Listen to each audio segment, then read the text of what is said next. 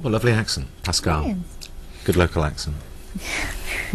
Now to another ancient art that's being revived, sword fighting. If you fancy having a go, two brothers have started giving lessons in Bristol, and we sent our swashbuckling reporter Ellie-Louise Ringe along.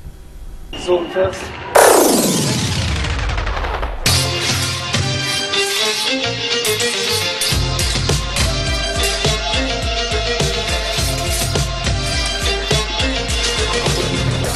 Hundreds of years ago, these swords would have been lethal weapons, capable of killing in a few easy strokes. Today, with a little extra padding, sword fighting is being perfected as a martial art. People don't even realise that there used to be prize fights held in the West Country. People would be using swords and bucklers. They wouldn't be killing each other, they'd just be fighting for sport. People would be placing bets on them. People don't know about that anymore. All of the masters died out many hundreds of years ago, so the whole system is based on manuscripts left over from dead masters. So there's a lot of research and translation and analysis that needs to be done before it can even be taught. I love the history based around it, I love the weapons, and I love the competitive nature of it. Absolutely anybody can join in, any physical condition, basically male, female, no problem at all, as long as they're over 18. Michael and Nick have now started weekly classes in Bristol.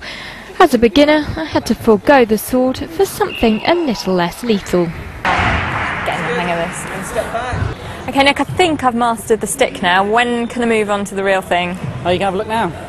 Excellent, thank you. It actually weighs a ton. How much does it actually weigh? This one weighs 3.3 kilos, but this is at the larger end of the scale. And I have to say, I'm probably one of the clumsiest people in the world. Does that matter when you've got one of these in your hands?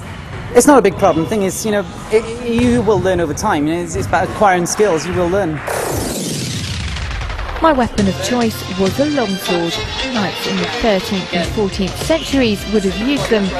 They were popular because apparently they're easy to use. Right, I think I'll leave that to you actually and take my stick back if that's all right. I'll carry on with this. Thank you. So I wasn't quite up to Mike and Nick's swashbuckling standards. But then again, everyone has to start somewhere. Ellie-Louise Ringe for The West Tonight.